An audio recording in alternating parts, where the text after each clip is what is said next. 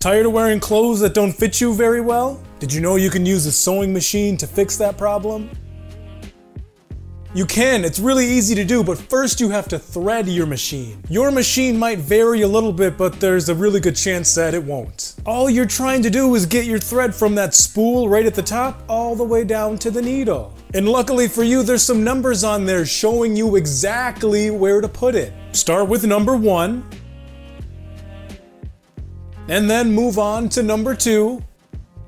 And then number 3. And then number 4. And now it's smooth sailing because it's time for number 5.